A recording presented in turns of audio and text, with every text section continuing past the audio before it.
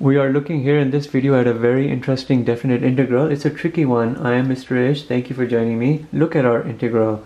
0 to pi over 2 sine theta divided by sine theta plus cosine theta and d theta. Theta here is our independent variable. We have to integrate and solve this, and how would you do it? To do something like this, you're thinking about an integral property I presented not too long ago. In a separate video, I'll include the tag to that video with the information for this, but it's a very interesting property and it's not a very commonly studied property. You have something which looks like this. This upper limit can come right over here and you'll end up seeing the property play out like this: a minus x dx. You see how this came right over here?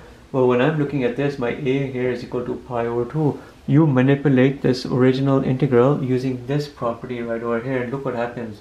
0 pi over 2, and in that previous video I proved that this here is equal to this, but you can see that video. Anyhow, use this property and modify this. You're getting here sine pi over 2 minus theta. You see how the pi over 2 has come right over here, and you'll do the exact same thing with the denominator functions. You'll have here sine pi over 2 minus theta plus cosine pi over 2 minus theta and d theta. This right here represents an original integral which I'm calling an I. It represents an integral, my original integral, we're calling that an I.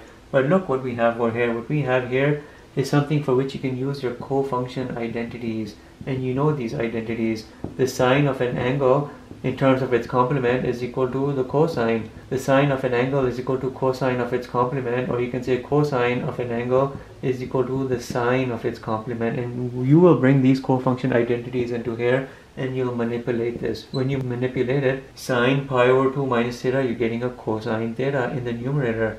And look what's happening here in the denominator. This is going to give you a cosine theta, and this right here is going to give you a sine theta.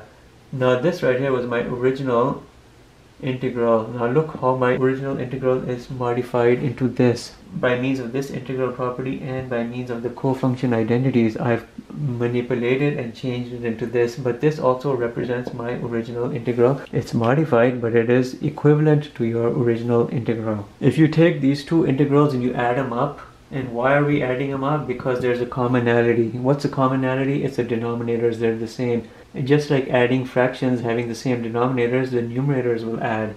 Look what happened, the numerators add. You'll have a sine theta plus cosine theta divided by, well, the common denominator is the same. Order does not matter around a plus sign. It's exactly the same denominators, and this is what you have. These cancel out. So in essence, what you end up seeing here is this entire integral is equal to 0 pi over 2 d theta, and you know the antiderivative here is theta from pi over 2 and a 0. When you compute that, your outcome here is a pi over 2, but 2i is equal to pi over 2, therefore I is equal to pi over 2 divided by 2, which is pi over 4, and that would be your answer to this. If someone were to ask you what's the integral output for this specific definite integral, it's pi over 4, not this, because it's incomplete. 2i is equal to pi over 2, therefore I is equal to pi over 4, and this right here is your answer, and it would be right. By means of employing this integral property and the co-function identities to push everything through. Have a good day. Bye.